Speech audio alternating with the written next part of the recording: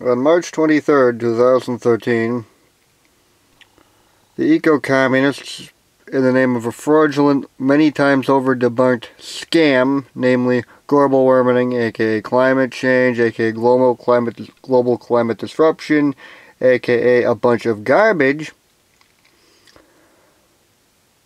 want us all to emulate living in North Korea for an hour. With no light, no anything, standing around with satanic symbols, reveling in darkness and ignorance and stupidity.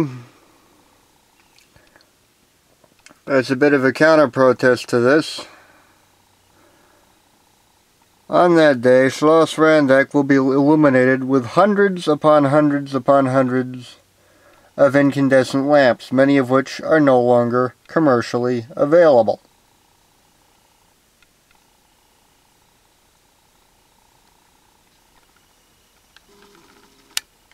Yep, 100 watts. 2 cases just back there. Happy years, Greenies.